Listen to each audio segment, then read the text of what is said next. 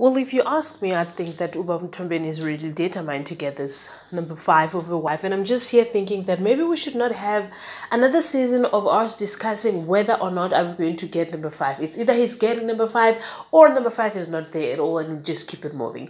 Because now this was the conversation that he had with Uma Khumalo.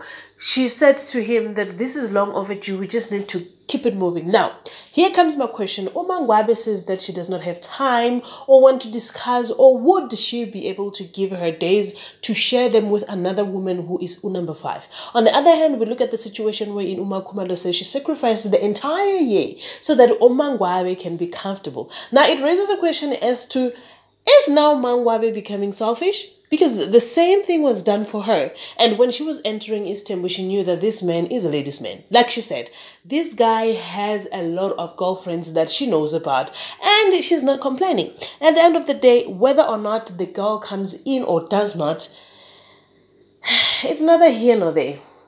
Seriously, because now with Uma Ngwabe, they were now discussing the fact that, okay, I'm not going to pay Lebola for this lady, but she is just going to be there. Then a few years down the line, somehow things are going to be done right, and when everyone else is comfortable, Lebola is going to come out, and at the end of the day, she's going to be officially a wife. At the end of the day. So now I'm just here sitting and thinking, who is going to leave? Who is not going to leave? Because I get well, of course, they're saying that if number 5 comes, they are leaving. But yeah, I'm just here thinking that, can we just get this item over and done with? Because Umseleku wants number 5, and the ladies, they're saying that Ute abahamba. So the fact that he's taking another wife is not a problem, but the problem is the statement that says that abahamba. So sala singling. So, and okay, the other thing that I just enjoy was to see Umseleku nengani yakhe. Well, for me, I thought I will never see the day, but I kind of feel like they had a meaningful conversation, and if they do that more often, it will sit well with everybody else.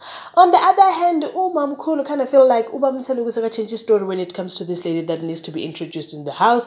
And well, when it comes to Uma Khumalo, she says it's fine, let's just do this, and then she's going to sacrifice some of her time because.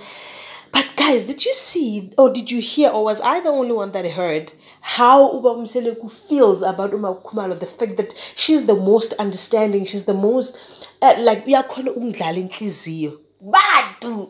when a man said he can dance in Kizil, just know that you're number 1, honey.